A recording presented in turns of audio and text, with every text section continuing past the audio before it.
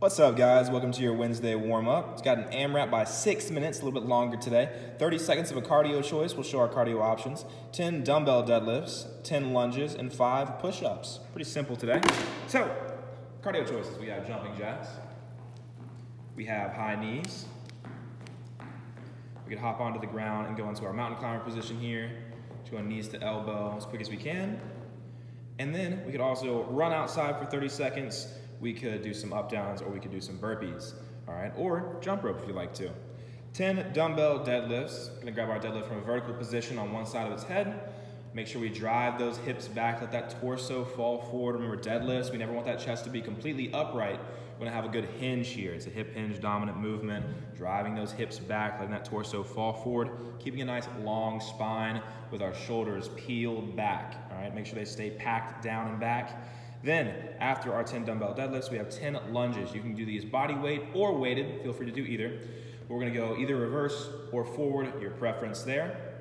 I always prefer a reverse lunge over forward, just because I think it typically people with knee pain find forward lunges a little bit harder to do, and reverse lunges take that pain away from that knee. So if you do have knee pain, you might wanna favor those reverse lunges a little bit, work on those hamstrings and glute strength a little bit more. Then we have 5 push-ups to finish off here. Try and do these 5 push-ups as strict as possible. Good, slow, controlled movement. Make sure we warm that chest and shoulder area up, all right? We can do modified if we need to. Drop to your knees or hop onto an incline for our push-up. So you do a push-up on the side of a table or a ledge. That'll take some of that weight off of your shoulder. Make it a little bit easier to get a full range of motion. For our Wednesday workout, for time, all right? You got a 26-minute time cap here.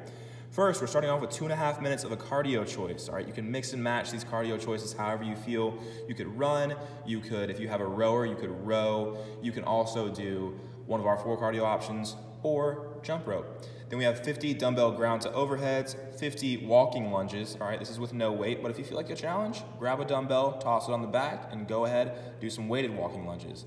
A 1-minute cardio choice, so we shorten up that time a little bit, 50 push-ups, all right?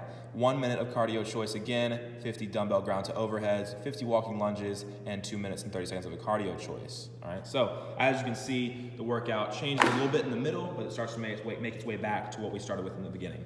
So our cardio choices showed you those at the beginning in the warm-up. Then we have our 50 dumbbell ground to overheads. So a horizontal dumbbell, holding on each side of its head. We're pushing those hips back. Once that dumbbell reaches about mid-shin, we explode through the hips. A lot of the posterior muscles, hamstring, glutes, and that low back are trying to fire and drive those hips forward and exploding through that dumbbell, making sure it travels straight up our body, all the way overhead. Notice how when she reaches the top, she's not pressing it, but she's letting that momentum created from her hip extension travel all the way up her body, and she's pressing straight up overhead, not out in front of her head, but straight up overhead. Then we have 50 walking lunges here. So we will show a few walking lunges. Tapping that knee to the ground. Notice how her legs are at 90 and 90. She's not shortchanging that rep or stepping too far out in front where she's losing balance, all right? Both legs are at 90 degrees and her torso has a slight forward lean in it. Make sure when you do these walking lunges, when we step down, we drive straight down with a lunge and stand straight back up. Drive straight down with a lunge and stand straight back up. A lot of people like to lean forward and too far forward, honestly, that you'll be driving through your toe and not your whole foot on these lunges. So, after our walking lunges, we have another cardio choice into 50 push-ups. We showed you our push-ups at the beginning.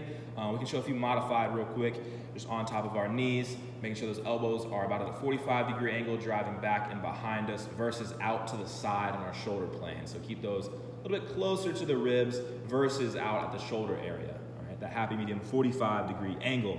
Then, the workout just repeats itself. It makes its way back into it. You got a 1-minute cardio choice, 50 dumbbell ground to overheads, 50 walking lunges, and 2.5 minutes of a cardio choice. All right, Creed, got 26 minutes for it. Get after it.